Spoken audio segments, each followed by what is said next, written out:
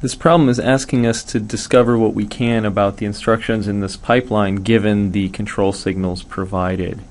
And it turns out that it's easiest to solve this problem going backwards through the pipeline. And so I'm going to start in the write back stage. And what we know about the write back stage is the instruction that's there is writing a register.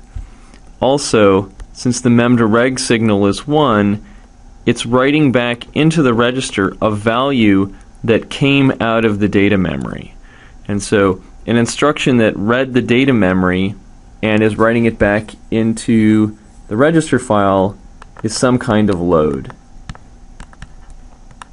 And in particular, we know that it's writing into register V0. So it's some kind of load whose destination is V0.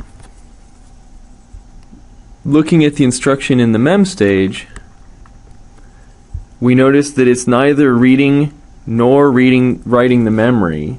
So we know it's not a load and it's not a store.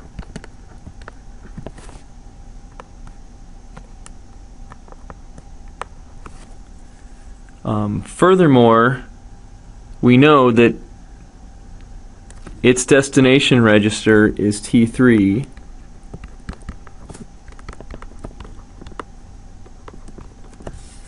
And if looking at this number, this is a signal, this is one of the control signals associated with the mem stage, associated with the instruction in the mem stage, and this is the reg write signal associated with the instruction in the mem stage. And you can see that by looking at the documentation we've provided in class about the forwarding unit.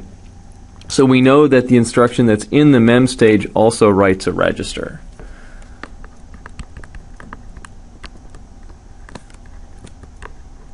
And so that means it can't be a branch also, for example. That's some sort of arithmetic instruction. So maybe we'll include that here. It's not a branch. So we don't know what kind of instruction it is precisely, but we know some stuff about what it isn't. Moving on to the EX stage, we see a couple things. One is ALU source is 1, and so that means that we're taking the sign extended immediate and using that as one of the inputs into the ALU. So we know it uses the immediate.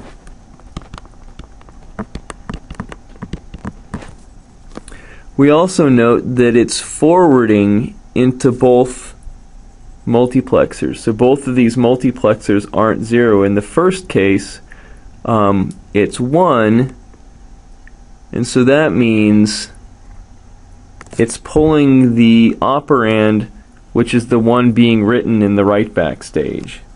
So we know the first source, we know RS is whatever was being written, which is V0.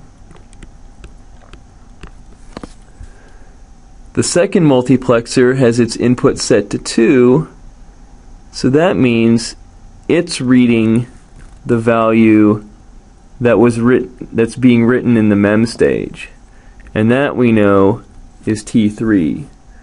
So we know that RT for that instruction is T3. Well, do we know anything about what kind of instruction it is? And the answer is yes, that we wouldn't bother setting this control mux necessarily unless it was going to get used. In which case, if we're not going to use, since ALU source is set to 1, we don't care about this path because that's going to get ignored. So the only useful path for that value is to come this way, and that's going to lead to the right port of the memory.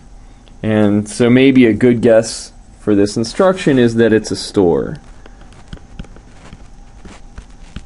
Maybe there's no guarantee. There might be reasons why we would design our hardware to that even if the RT bits were set to T3, even if it wasn't a store, we might set up this forwarding, but you know, we could guess that it's a store. What about the ID stage? We look at the ID stage, and there's not much to glean here. The only things that we can tell are the source registers. So in this case, RS is AT, and RT is T0. We have no idea what kind of instruction that is, whether it writes the register file or not, whether it reads memory. There's nothing that really tells us that. And for the IF stage, there's really nothing at all that we can know. That we have no control signals that say anything about the instruction at all.